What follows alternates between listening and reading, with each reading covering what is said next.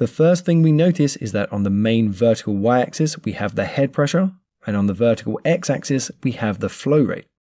Basically speaking, the head is pressure and the flow rate is how much water the pump can move. So what do these charts represent?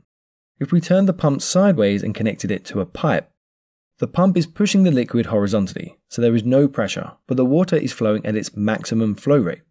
As we slowly rotate the pump towards the vertical position, we see the flow rate decreases but the pressure increases. That's because it's now pushing against the water and the friction. As we get all the way to the vertical position, there is zero water flowing out of the pump but maximum pressure. And that's because it's using all its energy to push against the water and hold it as high as it possibly can within the pipe. At this point, it's just spinning the same bit of water, which isn't good for the pump, so you don't want to run a pump like this in the real world. By recording the values during the elevation, we basically get our pump curve, although I will note that pump manufacturers don't test pumps this way because it's just not practical.